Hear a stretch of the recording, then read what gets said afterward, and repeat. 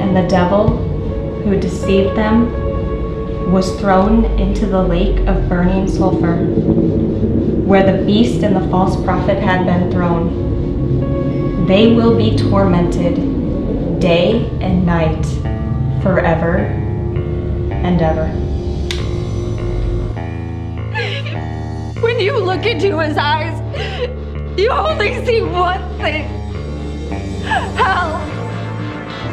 Women are just seeing evil, and it's just completely shattering them, and it just takes time for them to rebuild and get some semblance of normal, although they'll never be the same again. We've had reports of a red-eyed Luciferian beast in the woods.